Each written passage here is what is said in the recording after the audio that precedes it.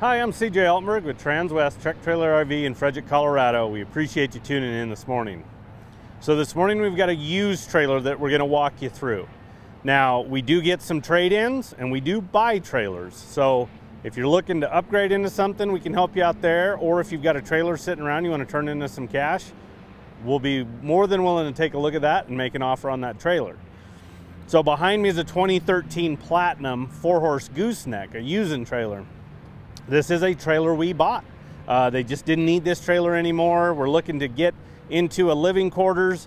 So we ended up buying this trailer because they already had money on something else. So we got this trailer in. Now when we look at them and bring them into our lot here, there's a couple things we do to these used trailers that I'll walk you through and I'll talk to you as we work along. But we have a chassis shop here that this trailer goes through.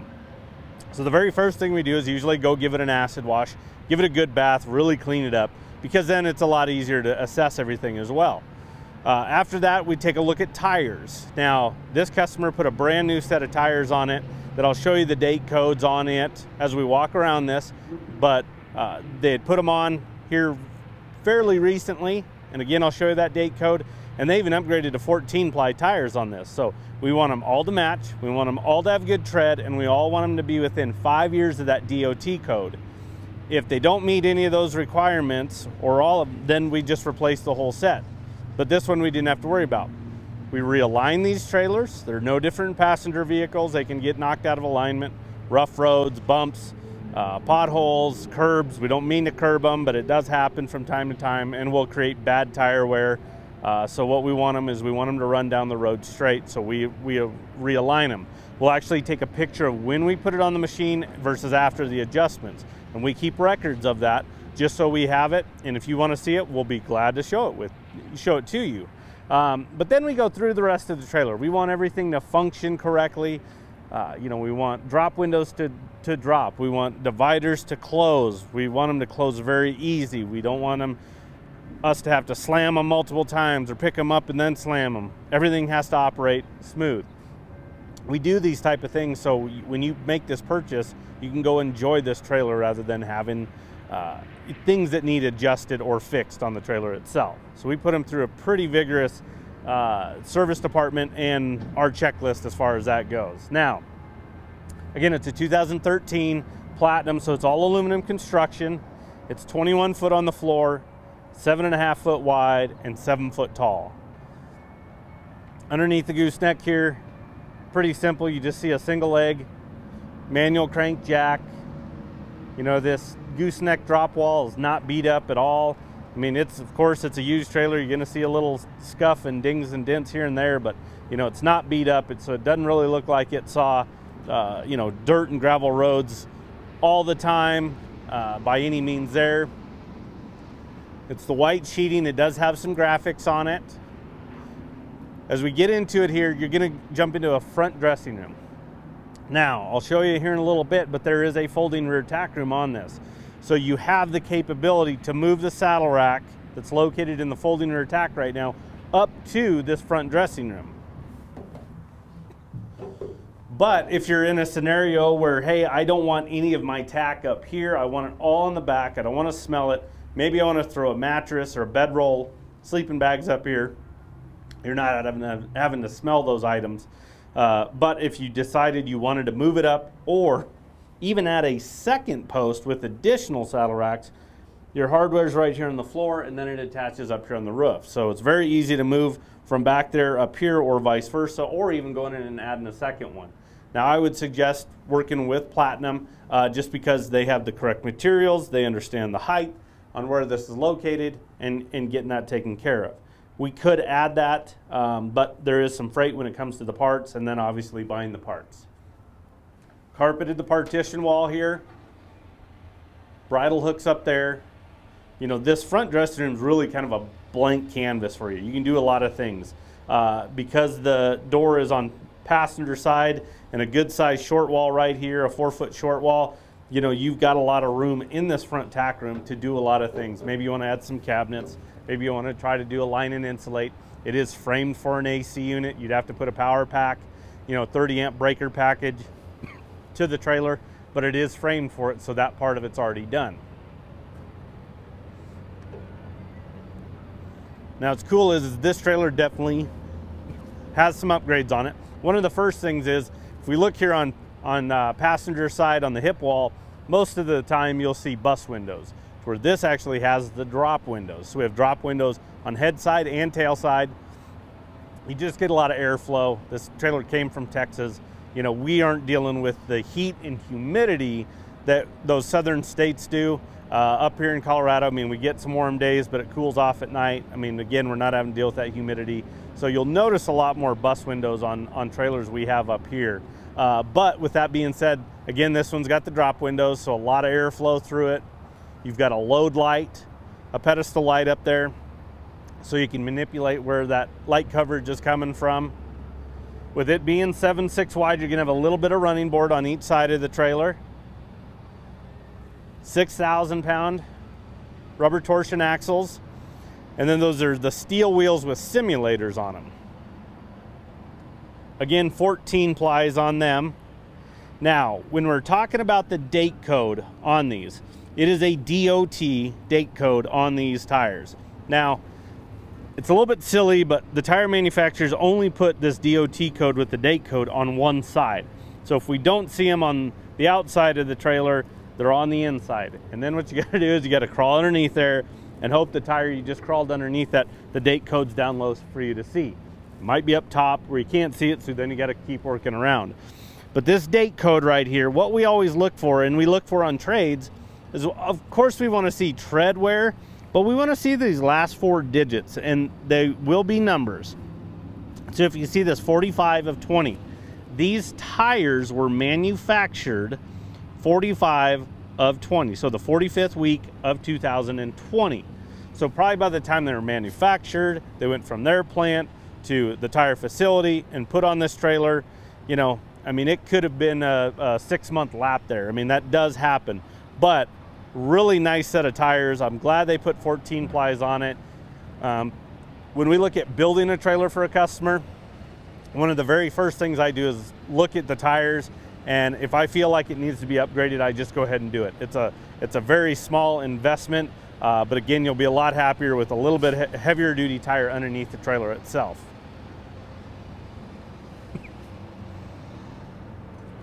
Now, as we get to the back here, we've got 60-40 door.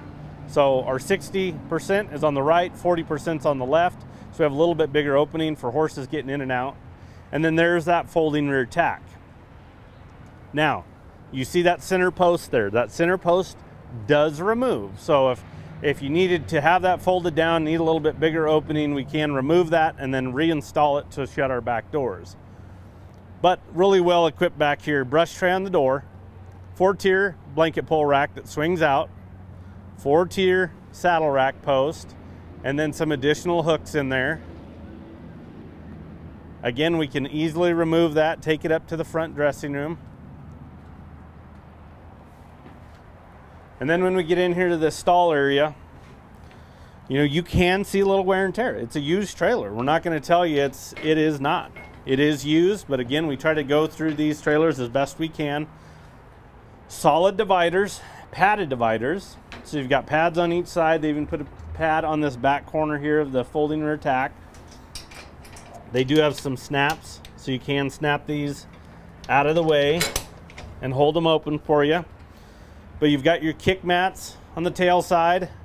Since it is 7.6 wide, you're gonna notice there is some wheel well in here. That's what happens when you go from, a lot of manufacturers will call their trailers 7 foot wide. If there's no wheel well on the inside, typically if you put a tape measure to it, it's gonna measure between 6'9" 3/4 to 6'10". Now there are some 6'9" trailers out there, 6'8" wide type of scenarios, but on these type of trailers, when we get in these axle sizes, no wheel well, you're typically in that 6'9" to 6'10". Again, a lot of manufacturers will call it 7 foot.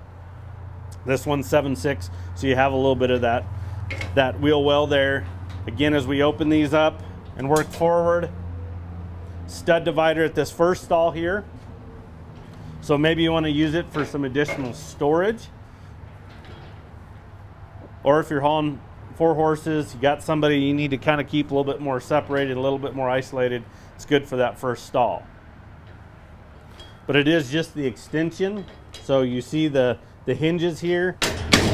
Again, you know, we look at adjusting all these. We want them to be nice and smooth. We don't like it, when you're loading a horse, unloading a horse, last thing we want to do is have a horse kind of pushing back on us if we're having to drop a pin into one of those type of dividers. We like these slam latches for safety for you and the horses. You've got some LED lights in here. Again, aluminum roof. You've got 2-way roof vents. Got 4 of them, so 1 above each horse. You've got a head pad as you come out as well. Load light at the back, so additional load light. Now, if you prefer rear ramps, you want dual purpose for this trailer, maybe you want a 4-wheeler, a toy, anything like that, we can remove the rubber bumper and actually put a ramp over this trailer. We could add a hay rack. There's some things that we can always do to these trailers after the fact. You want a hydraulic jack, we can do it. We can do that air conditioner with the power package. We can do corner water tanks. You know, we can upgrade a lot of this stuff after the fact. So just because this is the way it is doesn't mean that's the way you have to leave with the trailer. We can definitely kind of tweak it and make it your own. Now this trailer, with it being 7.6 wide, again, here's another upgrade that they did, was that it's mangers. So you have 2 doors.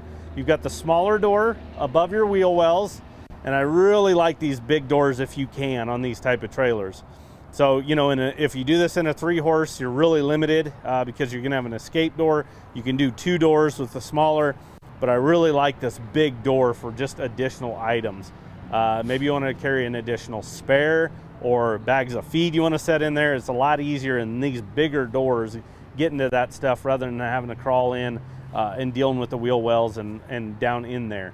But you do have lights in there as well, so you got a lot of additional storage on this trailer by having those mangers. Nice solid seal and shut to everything. Again, we look at doing all those adjustments. You've got your jail bars that fold down as well, and then these heavy duty drop windows. They, you know, a nice solid seal to them and shut to them. Welded hinges on these by Platinum. And then drip rails above the doors and above the windows, so we're not getting moisture getting into those frames and freezing overnight. And then again here at the first stall, you've got an escape door. So again, maybe you do want to use that for some additional storage if you're traveling and you're not hauling forehead. You know, you've got the capability to throw some stuff in there, and then that stud divider is going to help stuff from going underneath horses in transit. Chest bar with pad there as well. But again, just a very well equipped, you know, using 4-horse with some extras on it, that additional storage, that additional width, you know, all the drop windows. It does make a big difference. Whether this is just a runaround for you, maybe you got a bigger LQ, or this is your trailer you're going to work out of a lot. Again, you've got kind of a blank canvas up there in that front dressing room and then that folding rear tack. So I'm going to give you the stock number on this trailer just for reference. Again, it's a 2013 Platinum Coach 4-horse gooseneck. Stock number is 5U220081. So again, we do take trade-ins, we do buy trailers. So if you're looking to upgrade, if you're looking for something used, these used trailers are going extremely fast right now. So if there's something specific you're looking for, give us a call. We hear it time and time again. When we just wrapped up with the stock show not that long ago, and we heard it time and time again of, hey, I'll just keep an eye on your website. Well, that's good. We want you to keep an eye on the website, but these trailers are coming in so fast and selling so fast that maybe we're buying it or trading it, and we're already marketing it to the next person and already taking a deposit on it, and somebody's already got their name on it. So give us a call, give us a rundown of what you're looking for, your budget, and then we can kind of keep an eye out for you, or we can even go look for the trailer for you and see if we can help you out there.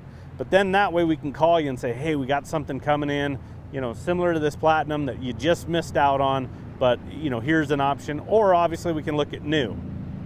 So anybody on the sales team can help you out, and that number to call is 303-684-3400. We appreciate you tuning in. Have a good day.